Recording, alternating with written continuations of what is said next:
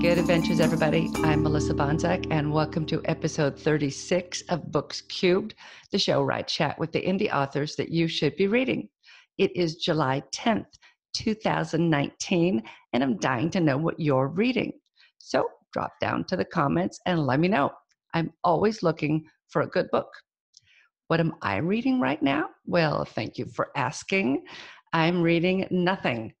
I am trying to finish the next book in my June Nash Misadventure series.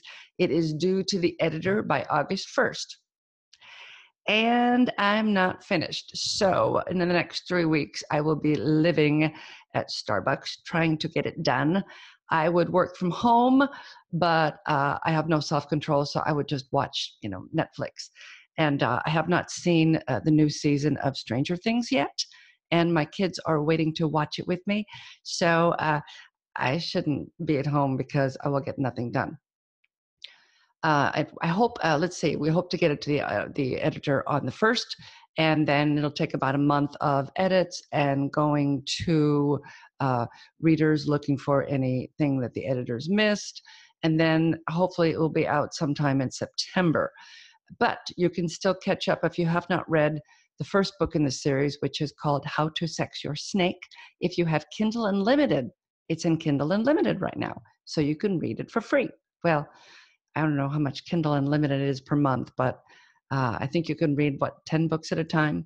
So you can have a go and read it and get caught up before the next book comes out. So let's get on to this week's show. If you're watching on video, I am not dying as much as I have been in my office here because I've got a fan behind me. I also have notes on my screen. Let me move those. Can you see behind my microphone? Okay, so I have that lovely fan that I found, and I hope that it is not being noisy in the background. If it is, if you can hear the fan, if it's distressing, leave me a note and let me know. I did a test, hair in my eyes here. I did a test earlier trying to hear it, and I didn't hear it, but my hearing isn't necessarily the best. So let me know if you hear it. Okay, on to this week's show. This week I have got Laura Morelli. We are talking travel. We are talking Italy and craftsmanship and traditions and all kinds of good stuff. And you want to listen, so we'll get right to it, and I will see you afterwards. Welcome, Laura. I am going to read Laura's bio before we start talking because it's very impressive and I'm very excited to be talking with her. Laura Morelli holds a PhD in art history from Yale University, where she was a Bass Writing Fellow and a Mellon Doctoral Fellow. Did I say those right? Yes, you got it. Good.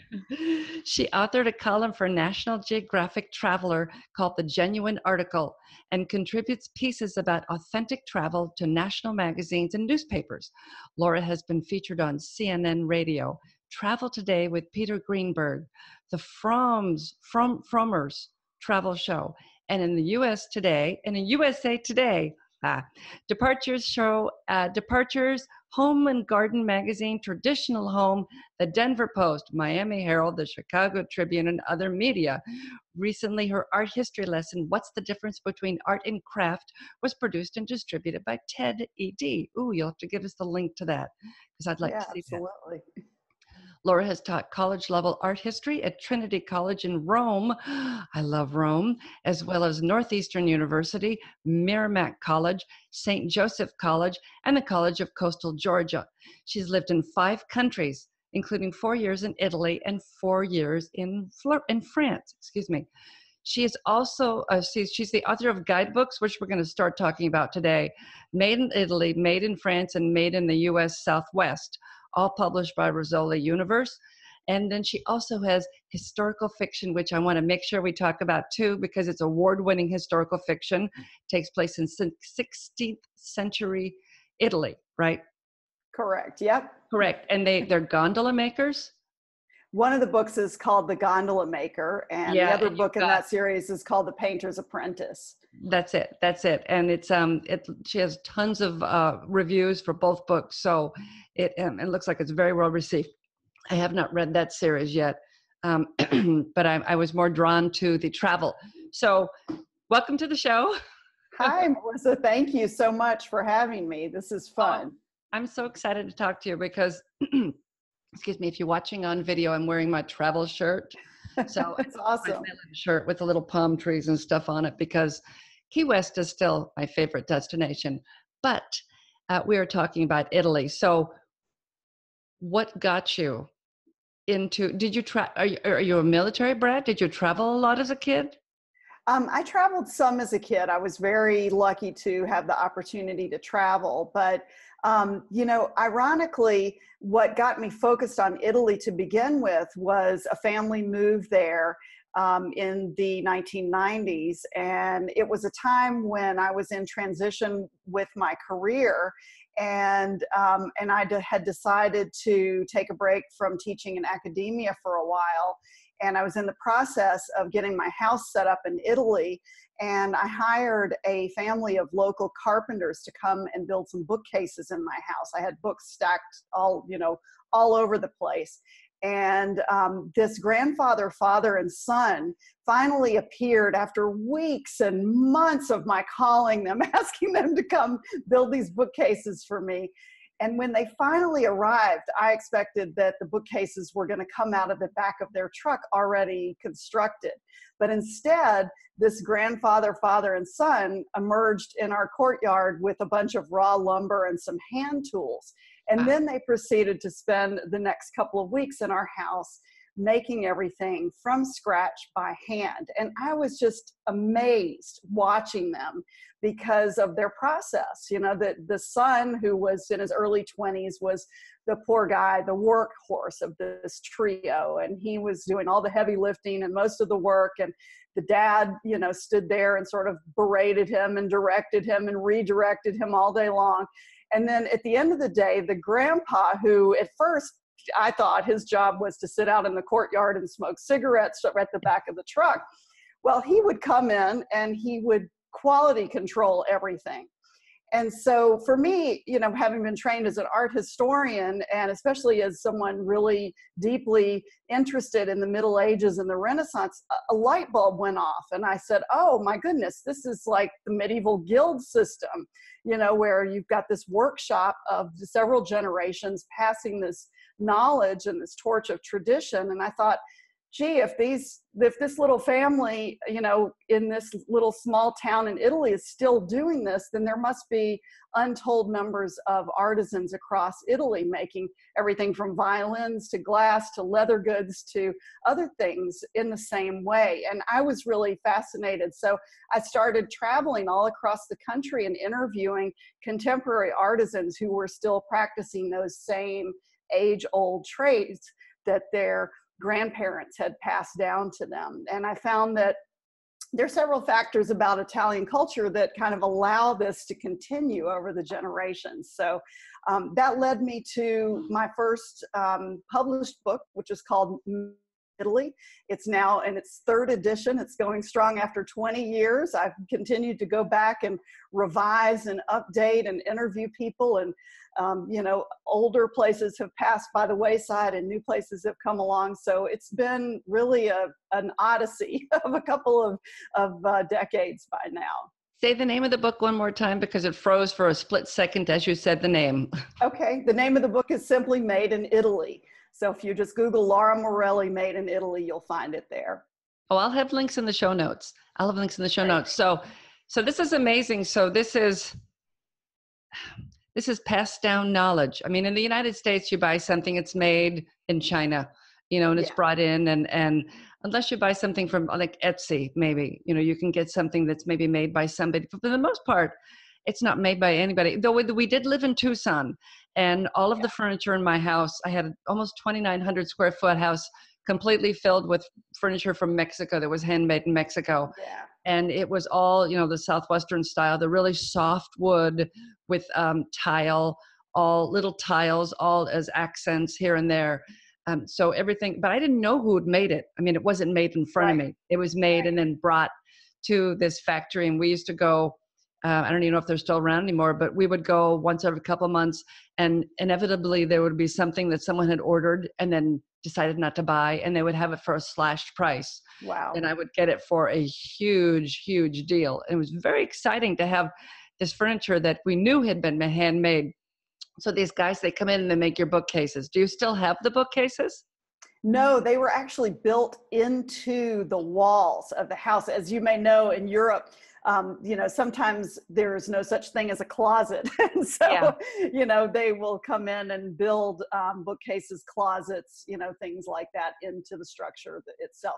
I do have a table, though, that another family of carpenters made that has all inlaid wood, and it's just absolutely a masterpiece. But certainly in the United States, Arizona and New Mexico are wonderful places to find traditional handmade wares, whether you can see them being made in front of you or not. And that part of the country certainly has a long history, both on the Native American side as well as from the Hispanic history of handmade goods, especially in furniture. So that's wonderful that you got something really handmade and beautiful and meaningful during that time in your life.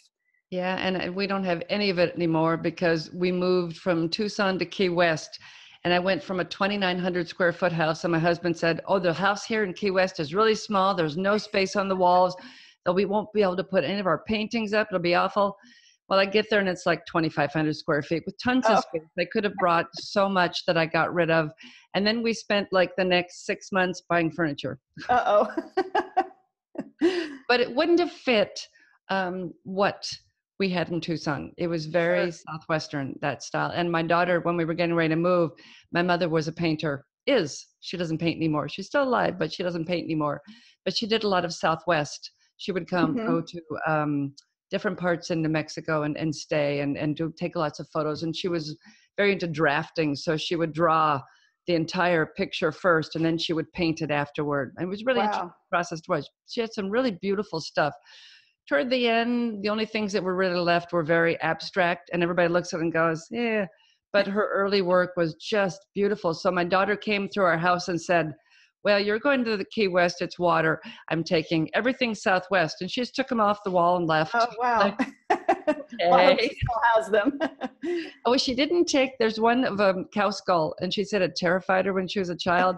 She wouldn't take that one. But she took everything else, lots of adobe houses. The Right. houses where the walls where the native people would, dig right into the rock and live in the rocks, and they had the ladders that would go up and Yeah. all that. And so she took all of those.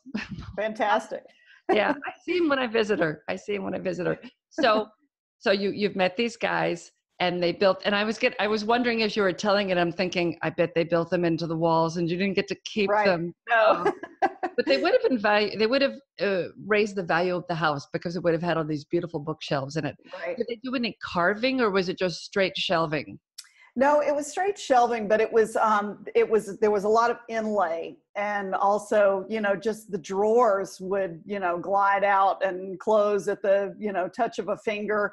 But, Oh, to them, it was not a big deal. It was just, everyday, work. But it just, for me, it sparked this realization that attitude was kind of pervasive, and then suddenly I go around looking in small towns, and you've got a shoemaker and a violin maker and all of these other people working in leather and glass and wood and metal and many other media, with that same attention to authenticity and that tribute to the past and that deep-seated desire to pass things on to the next generation. And I heard the same story over and over from the Alps down to Sicily, which was, it's critical for us to pass on our knowledge to our children and our grandchildren.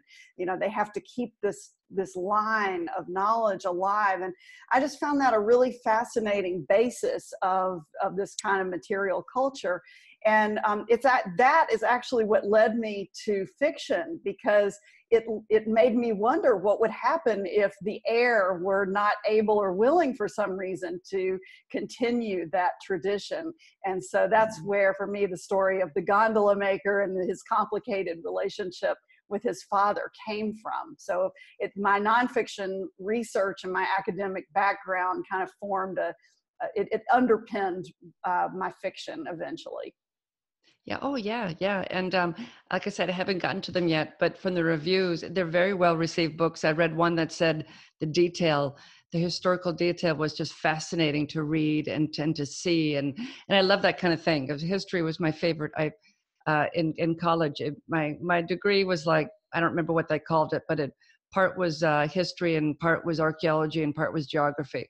So it was That's great. whatever, yeah, whatever the whole thing was, I forget. It's been too long. I've never, I used it once, worked in a museum once. But I love history and I love reading historical fiction.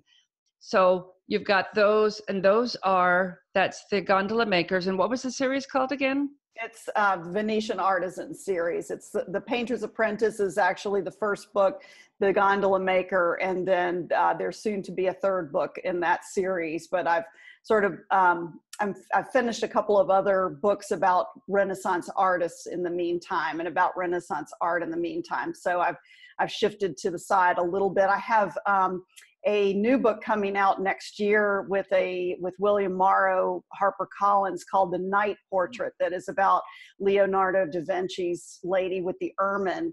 And so it's about the creation of the portrait and then its subsequent theft by the Nazis during World War II. So it's a dual timeline story that's a little different than what I've published in the past. Yeah, so I'm excited about that. Very exciting, though. Do you have somebody that's going to be searching for it after it's stolen, or is it? Yes, someone who's hiding it and someone who's looking for it. Oh, that sounds super exciting. When that one is ready to come out, you need to come back and we need to talk about that one. Great. But I'll read it first, though, so I know what I'm talking about. So going by countries, there's got to be one special thing when you go to a country and you look and you think, well, when I think Italy, I think this item, or when I think France, I think this item, or cities. I saw that you have several books on Naples and then Florence, and I think, was there another city in particular? And Venice. Yeah, and Venice. So is there something in particular that you think that comes to mind first? Some craft?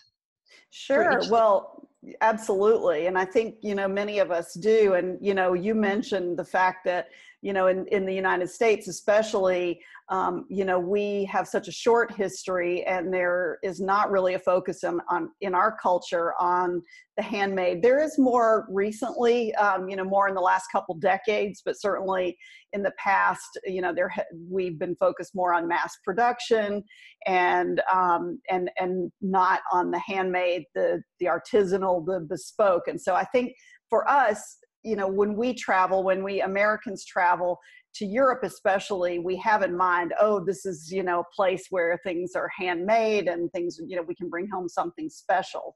So what I try to do with my city guidebooks on Venice and Florence and Naples and the Amalfi Coast is to, yes, lead people to those things, like you said, that they automatically think in their head. Like for Venice, it might be Murano glass. For Florence, it might be a leather bag or a leather jacket. For Naples, it might be limoncello or cameos or something like that. So yes, I show people, a little bit about the history, why it's important, why it's synonymous with the city, where you can find it, the real thing, how to avoid scams, how to avoid getting ripped off. But then I also try to lead travelers beyond those obvious things and show them some really cool surprises, like, for example, for those of us who love books, Venice was really the earliest publishing capital in the world. And if you think about it, of course it was, because it was, the crossroads between East and West. They were one of the first cities to import paper from the East. They already had artisans who were really adept at working leather and gilding and things like that. So they were able to put all of those arts together into a book, paper, gold, leather, and printing. And then they had the commercial channels to distribute those books throughout the rest of the known world at that time. And so you can really find some beautiful books or prints that have been taken out of books from the 16th, 17th, 18th centuries. In these antique bookshops in Venice. Those make great souvenirs. There are also artisans in Venice today making handmade marble paper. Most travelers don't realize it or don't think about it. So sometimes there are less obvious souvenirs that are really great because you can walk into these studios and meet the people who are making them. And in my experience, they're more than happy to share their craft with people. And, you know, it's their life's work. It's their passion.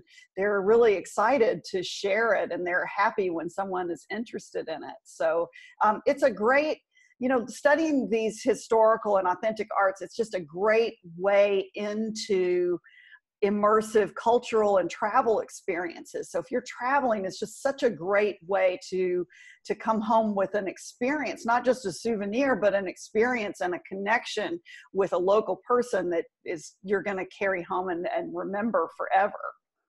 Oh yeah, yeah. My husband is stationed in Izmir, Turkey, working with NATO.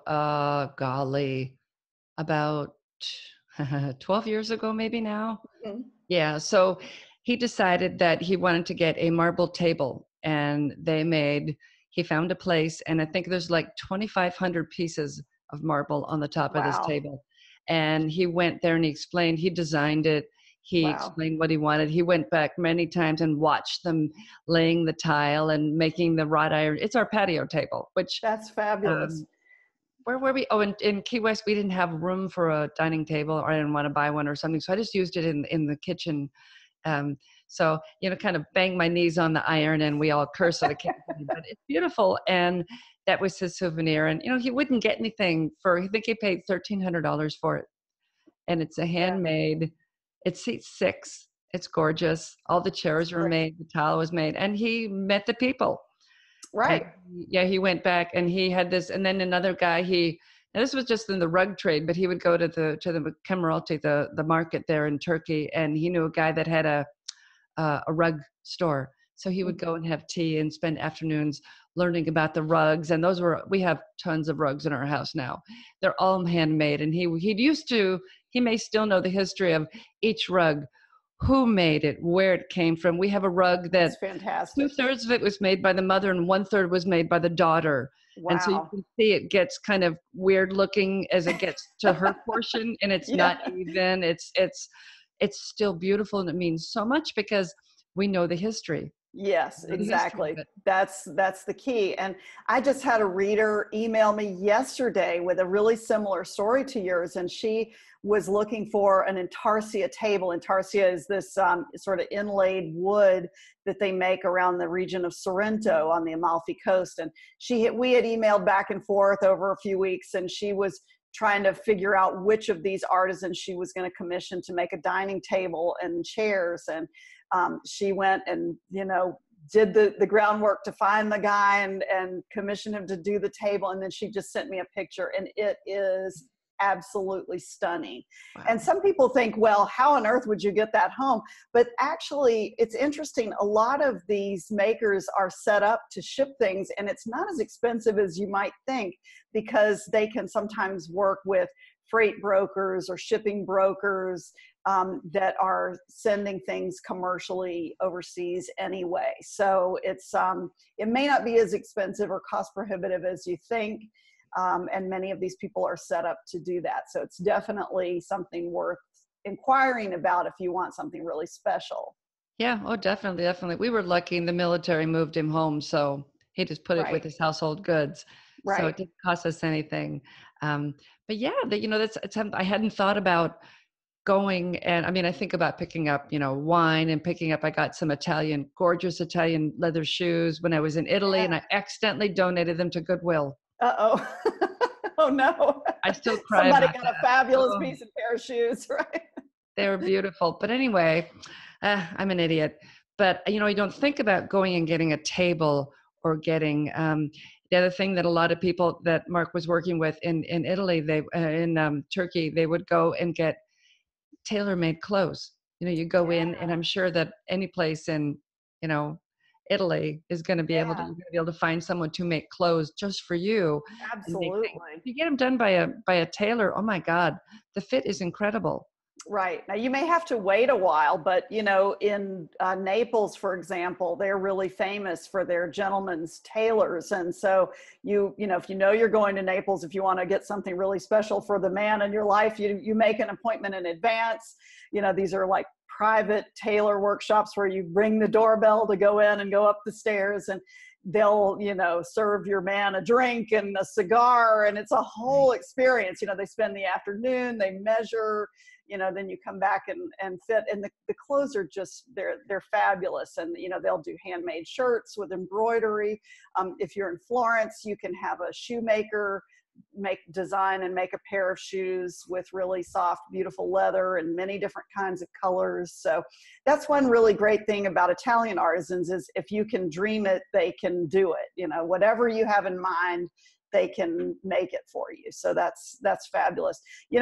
Easy things that are portable are, jewelry. Doesn't have to be expensive. Small leather goods, little change purses, wallets, shoes that you're going to wear on the plane, home. Things like that are fantastic. And even certain food items are authentic souvenirs and are made in that same cultural context of passing on the knowledge through the generations.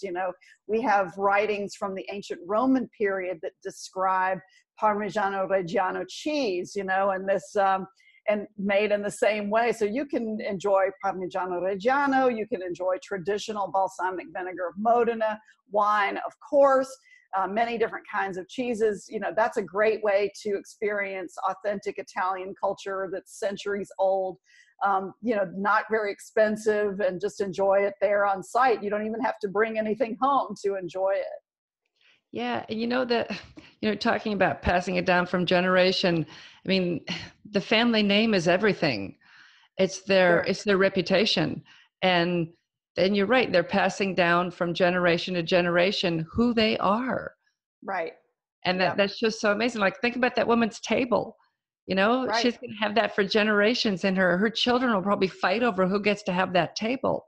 Right, right. It's really special. Oh, Absolutely. wow. Well, there's this word in Italian that I love. It's campanalismo, and it doesn't have an exact translation, but it's like a campanile is a bell tower. So if you have campanalismo, you have pride in your own bell tower, pride in your own town, in your own local, culture. And I just think that's such a, it's kind of a basic foundational thing in Italian culture, along with La Familia, of course. The Yeah. family is the clan is really the core of the culture. And so this, the artisanal production is closely related to that.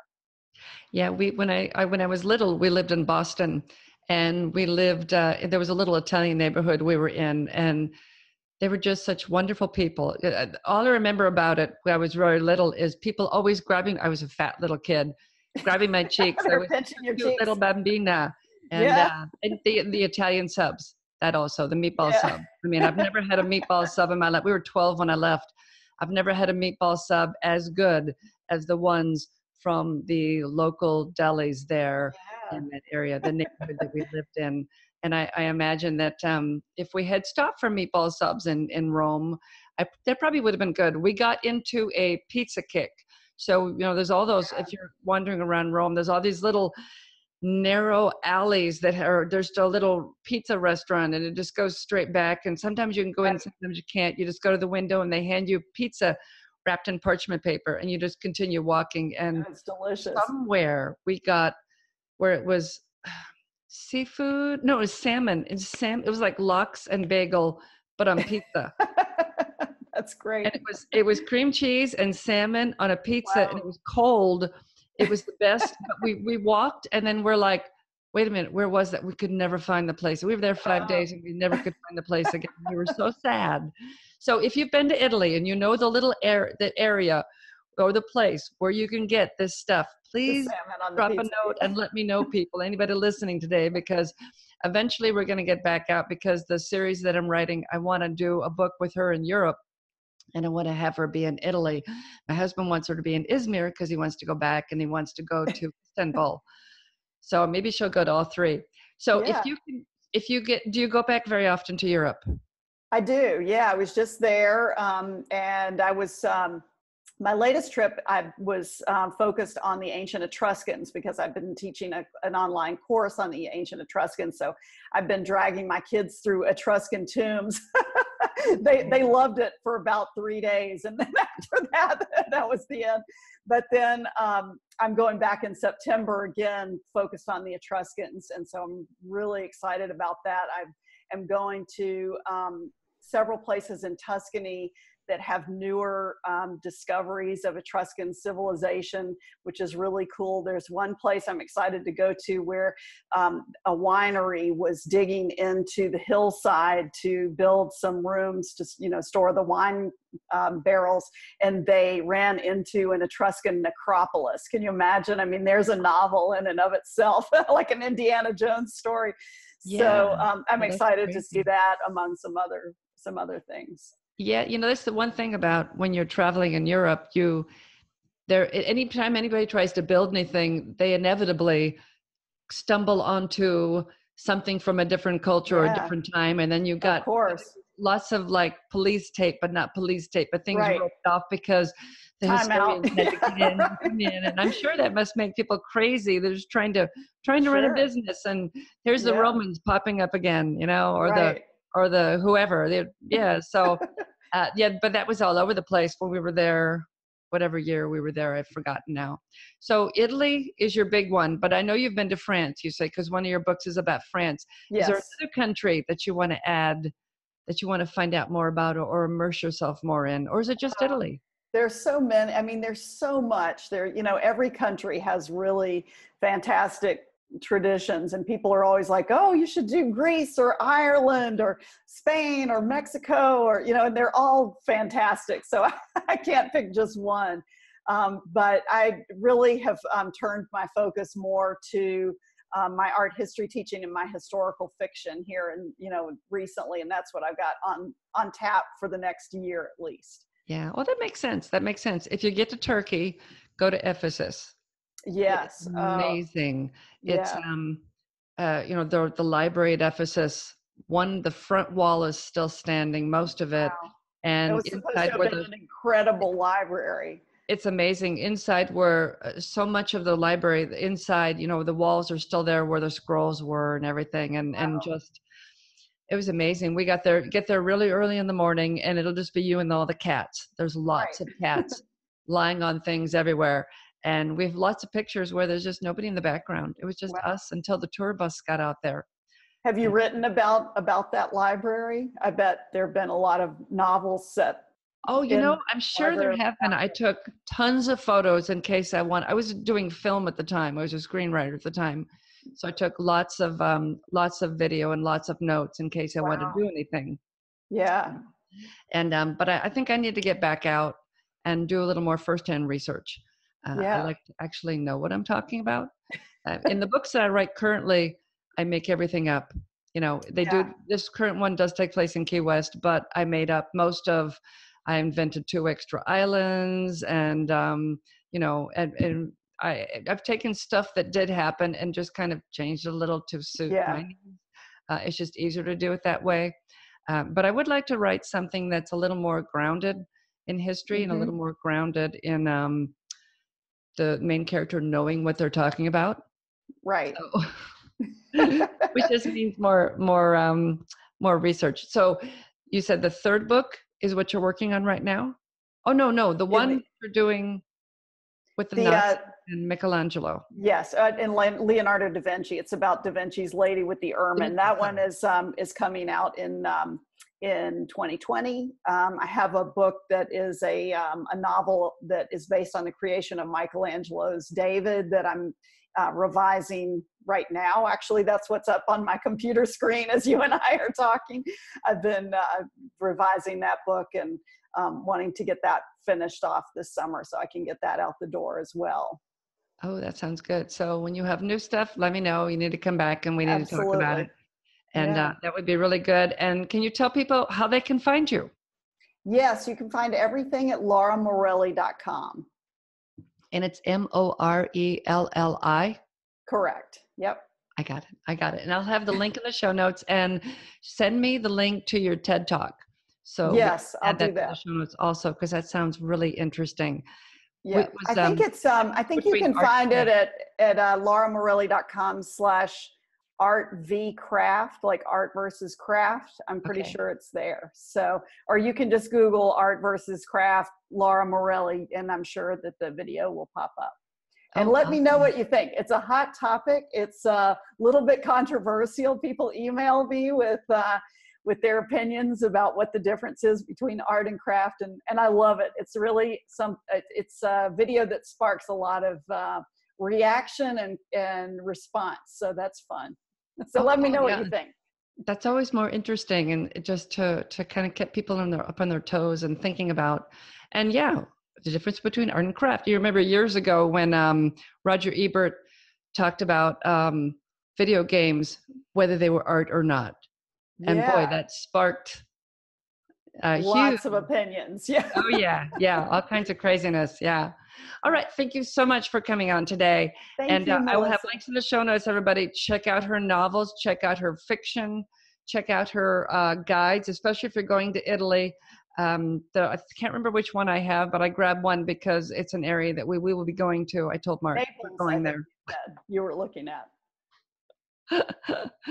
Okay. And thanks so much. Thank you, Melissa. Have a good day. You too. Bye-bye. Bye. Thank you, Laura. Now, if you want to find Laura, you can drop down to the show notes, and there is her website. It will lead you to all of her books and her TED Talk. So go have a look. Now, you still have 1 week to comment on last week's show, episode 35 with Cecilia Mecca, and you could possibly win one of her books. So if you have not listened to last week's show yet, go back and listen to last week's show. I guess if you're on the podcast, as soon as this one ends, that one should start. So you're in luck. And next week will be the numerology follow-up show with Anne-Marie coming back and chatting with my friend, the Beck. So come back next week for that. And in the meantime, go read a good book.